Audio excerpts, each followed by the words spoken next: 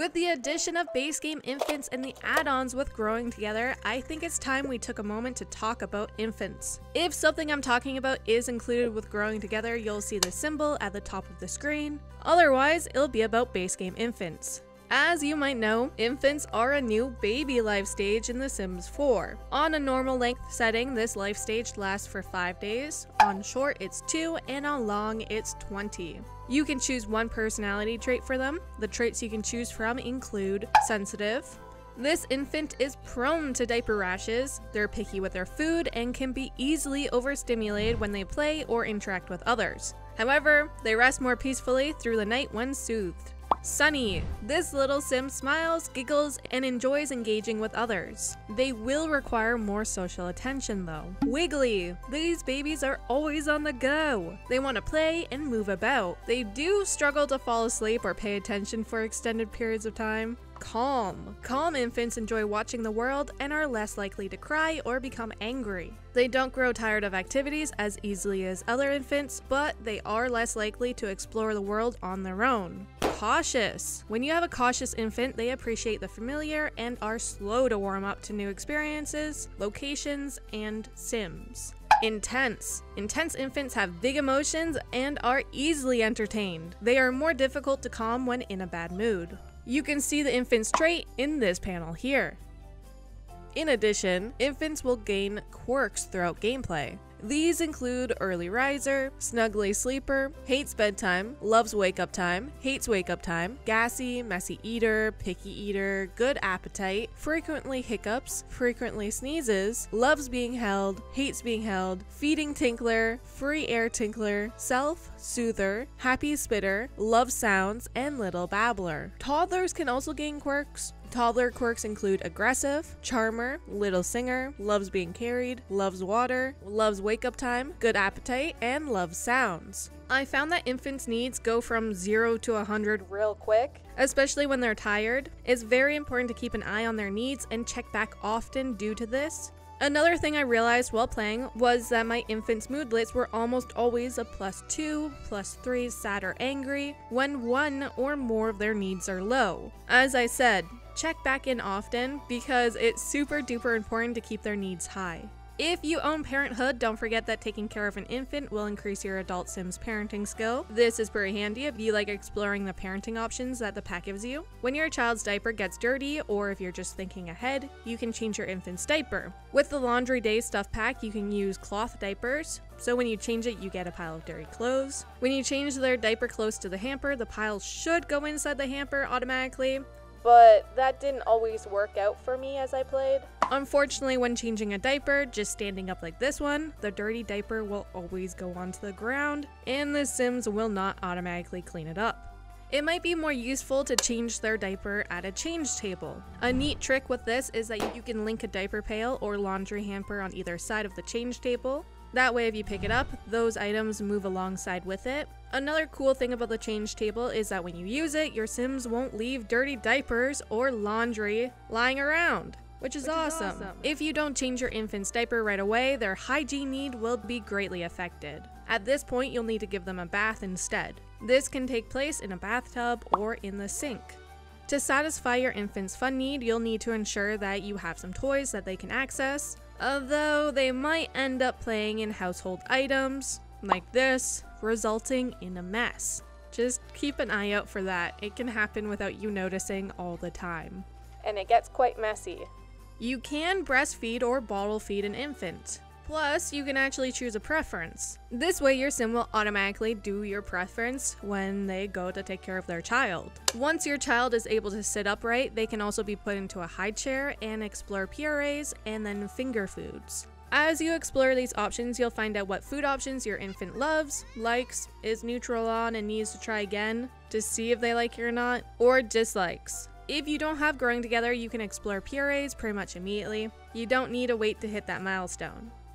These foods can give your infant a few different moodlets. If they eat foods that they like, they'll receive positive ones. But if they eat the same food over and over again, they'll get a sad moodlet from food boredom. I feel you, little baby. I get that too. If you try to feed them food that they dislike, they can either get a mad moodlet from the betrayal, or they might refuse the food, resulting in a mess on the ground. An infant's social need can be filled by interacting with other Sims, including other infants and toddlers. They can also interact with cats and dogs. There are some adorable interactions with infants, so I urge you to try them all out just to see them all. Don't forget that infants can gain sentiments. My first one was a positive one where they were fascinated with their mother, and I thought that was incredibly sweet. Not only that, but your infant will gain positive moodlets around that sim if they have a positive sentiment, which can really help with their overall mood.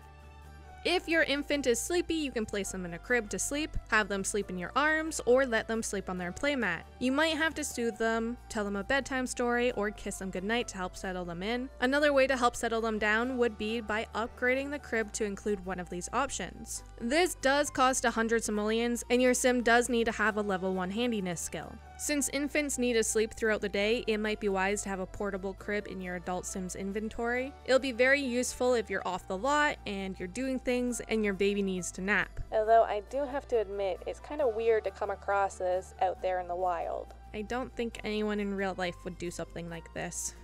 You just see somebody with a portable crib inside a Tim Hortons and you're like, yep, that's pretty normal.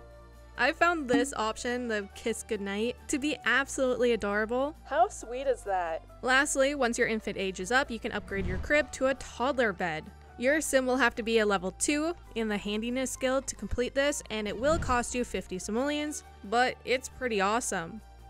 As I played, I experienced a few issues, especially surrounding fulfilling my infant's needs. I would try to click on, let's say, the high chair to put the infant in it, but that action would be deleted without being completed. The same thing goes with the change table, and very rarely with the crib. There are other ways around this. You can click on pick up infant and then place them in the high chair or whatever you want. You might have to play as the infant and select the actions to fulfill their needs because that seems to work better for some reason. I don't know. It's pretty annoying though. Don't forget that you do have the option to check an infant. This will help the sim figure out what needs need to happen to ensure the infant is doing alright. Another thing to keep in mind would be where your baby is at. Infants can crawl down small steps and platforms, but they cannot go downstairs. You might want to use locked doors or gates to keep your baby or toddlers in infant-appropriate yes areas. But they might break out of it. Why should you take care of your infants? Okay, whoa. First of all, you do it because they're cute. Right? But there are other reasons why you should do it too. Bonus traits. If your sim is well cared for, there are 3 bonus traits that they might receive once they've aged up into a toddler. The best one, top-notch infant, means they were loved and well cared for. This trait will occasionally give you a +1 happy moodlet. Happy infant means that they were cared for, just not as good. Unhappy infant is the result of a baby not being cared for. The way you earn one of these is when you age up your infant, the game will automatically check to see how many times the sim had particular moodlets, such as need met, well cared for, love shown, loved, is anyone there, and needs help. Therefore, your sim receives a reward trait depending on how many times your sim had those moodlets. And something about attachment with the caregivers, because the moodlets are kind of based on that. The positive reward traits will give bonus positive moodlets. On the other hand, the negative one will decrease the likelihood of particular social interactions succeeding, like apologizing. These reward traits affect the gain rate of sentiments. The good ones will increase good sentiments, and the bad one increases the bad sentiments. Honestly, these traits don't really impact gameplay that much, but it is easy to make sure that they get a positive trait. If you're actively trying to take care of them and give them extra love and attention, you'll most likely get one of the positive ones. Once again, this makes it important to check back in on your infant's needs and moodlets often. You want them to be in the green with good moodlets. You might notice that a well cared for infant won't cry if they're neglected a little bit. This is because they already have a secure attachment to their caregivers forming. Neglected babies will feel even more neglected. It's important to note that base game infants have no skills. Infant skills came along with growing together. Even then, they're not called skills, they're actually milestones. You don't have access to the skill panel as an infant. To unlock milestones, you'll need to complete different actions. To find out what actions you need to do, you can hover over grayed out milestones in the Simology panel. Some milestones will naturally be completed through basic care and interactions. You might not even try for them, yet they're completed. It's pretty cool. The more milestones you achieve, the more your infant can do, That's for sure. and you'll be able to progress further with other milestones.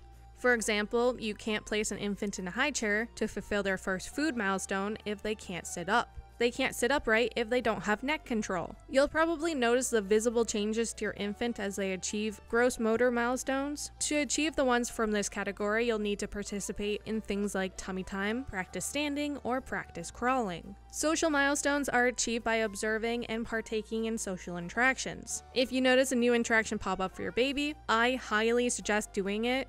It will help.